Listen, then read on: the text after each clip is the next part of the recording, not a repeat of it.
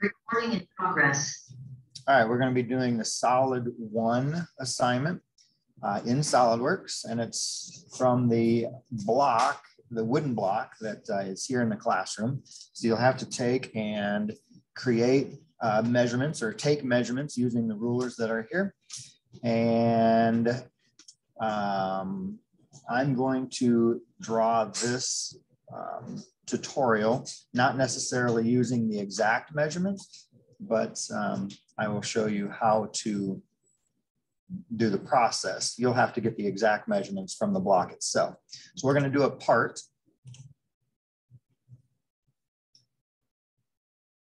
And we want to make sure that that part is in inches, pounds, and seconds. It's not in metric, it's inches.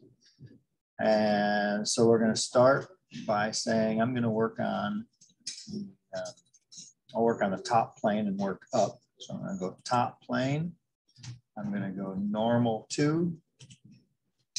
I'm going to extrude boss base. And I'm going to start with a rectangle.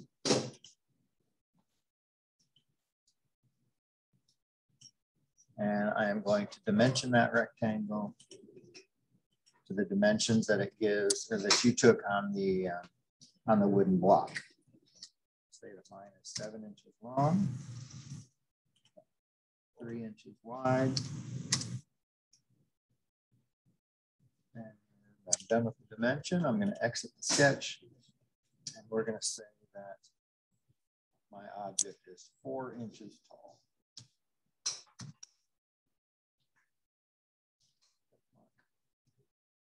Okay, so that's step number 1. So now I'm going to work on this face. You single click, hold your mouse still. You can go to normal 2. And I am going to make a cut here. So I'm going to extrude cut with a rectangle. Started in the top corner, like so. Smart dimension it. This length here is going to be 3.5 for me.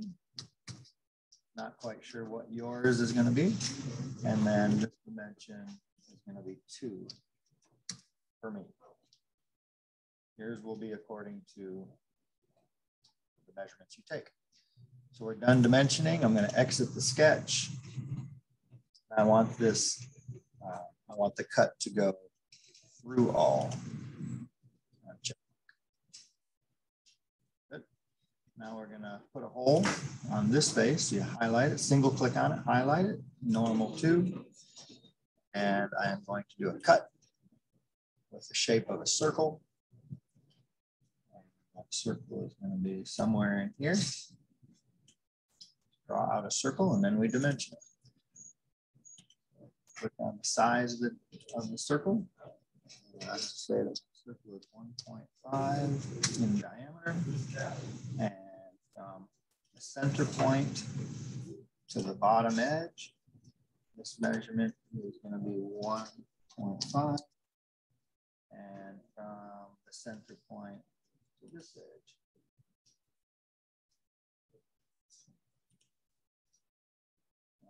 so is 1.75. Again, I don't know what the actual measurements is. I'm just putting in some measurements. Okay, so I'm done with my dimensioning. Notice it does say fully defined. I'm done. Exit the sketch. And how far do we want to cut this? I want to cut that hole through all. Check mark. That. Go to this side. Normal 2. I'm going to do a cut with a rectangle. Started on the top edge. Make sure you start it on the top edge and draw it down. Let's dimension. I know that the size of my box is 1 inch. So the size of my cut is 1 inch. The width or the depth is also 1. And the distance from here to this edge is going to be I've given it enough information. It's fully defined. Dimension, exit the sketch. We want this to go through all. Okay. Almost done. I want to go to this face, normal 2. I'm going to cut off this little triangle here. I'm going to go extrude cut, line, and from the corner, move that over.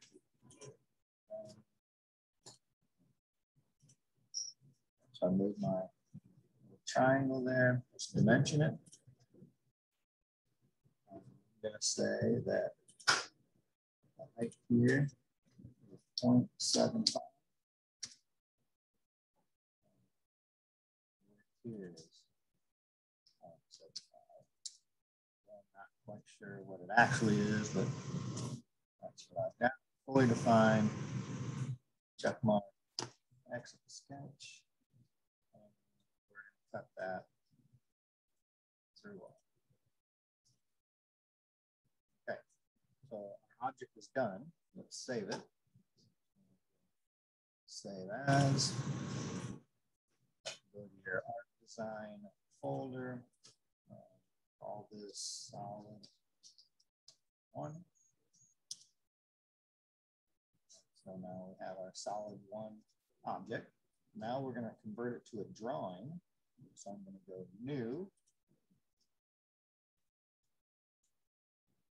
drawing, A4 landscape. If yours doesn't show up here, you can always click on browse, scroll down to the bottom. A4 landscape is at the bottom. Open that up. Okay. That's going to create our title block, our borderline. And here is our solid 1 drawing. You simply have to double click on this. And I'm ready to insert my front, top, and right side view. Now, here's your front view, top view, right side view. So this is highlighted. So I've got the front view. Now I'm going to just go straight up, top view, right side view, corner, the isometric view. Okay. Notice, let me check mark, I'm done placing them. And grab the handles and drag them up. They fit, but there's not a whole lot of room there. So I'm going to highlight my front view here, and I'm going to scroll down, turn on the hidden lines. That's this one here. I'm going to scroll down even farther, and I'm going to change the scale from a 1 to 2 scale. I'm going to customize it. And I'm going to make this a 1 to 3 scale. Notice it made my scale smaller. I'm also going to take the isometric view, and I'm going to make it a shaded view here. And I'm going to readjust my, I'm going to put in the dimensioning now. And so we want to make sure we've got plenty of room between our views. I'm going to start by adding in the center lines. We've got our hidden lines, but I need to add in. We go to the annotation tab. Check mark forward. We're done putting in the drawing. So I'm going to go center line. Click on this. Okay. You just click on the edges of the circle, and it'll put a center line in for you. If you don't have a center line in your circle, you would simply use center mark and click on the edge of your circle. That would give you your center line. Okay, so our drawing is complete. Let's add in the dimensions. So we're going to make sure we're in annotation and use a smart dimension. I'm going to start on the right side view here. I want to try to keep all of my dimensions inside this area here. Start here, and this measurement is 1 inch. And this measurement, I'm going to line it up with the other. So these two are lined up with each other, and I want to know the overall. So I know this is 1 inch. I know this is 1 inch. I don't want to tell it this, but I do want to tell it the overall. Make sure it's nice and centered. That's good. I want to give how deep it is, I want to tell how far it is from here to here. So I'm going to do that here. I'm going to put down this line and this line. Drag that out and make it even with the one above. And then I'm also going to give this overall dimension. Okay, so I know how tall the top part is. I know how tall the bottom part is here, 2 inches. And I know the overall is 4 inches. That means I don't need to give this dimension because I can figure that out. I think the right side view is completely dimensioned. I do want to go to the front view and tell it how tall this part is. And I want to give the angle of this. I'm going to click on this and I'm going to click on this line, stretch out a 45-degree here. I'm going to tell it how long this is here. And I'm going to tell it the overall length. Okay, that's good. Now let's go to our circle. And I'm going to say from this edge to the center of the circle. And so I'll click on the circle itself. It's 1.75. From this edge to the circle, 1.5, and the circle itself. So notice that none of my extension lines and dimension lines are crossing. In other words, I wouldn't want to do this. I don't want to cross my dimension and extension lines. I want to make sure that everything is legible, neat. So I have everything dimensioned now. I know how long it is, 7 inches. I know how long this part is, 3.5. I know how tall this part is. The whole thing is 4 inches tall, and this bottom part is 2 inches. I have to come up 1 1/4 to draw this 45-degree. I know how wide these notches are. I know how deep it is. So I think everything is completed here. I do need to fill out the title block, so I'm going to right mouse click. Sorry about that. Contract in the right mouse.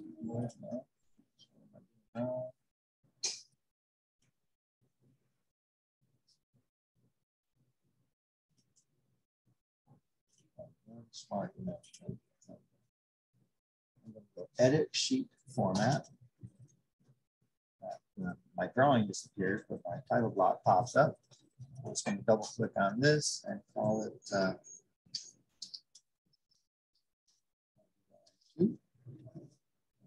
this.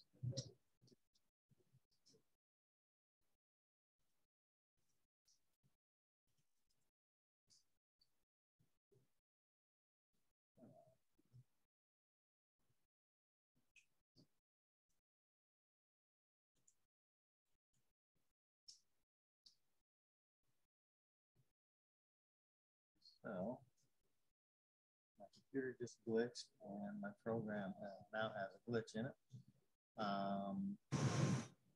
Awesome. I can't do anything anymore.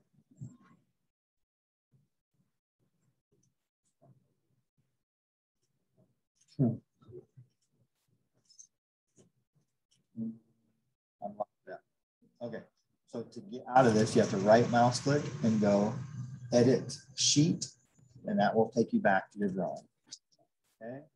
I'm going to pause and try to get out of this glitch.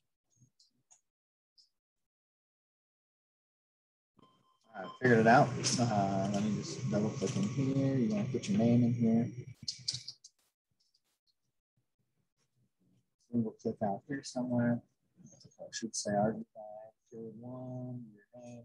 Then I'm going to right mouse click again. I'm going to go edit sheet.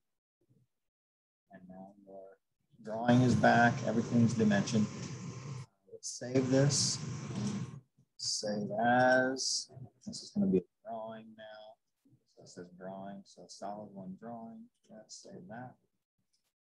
And the last thing is converting it to a PDF so you can submit it into Canvas. So I'm going to go print.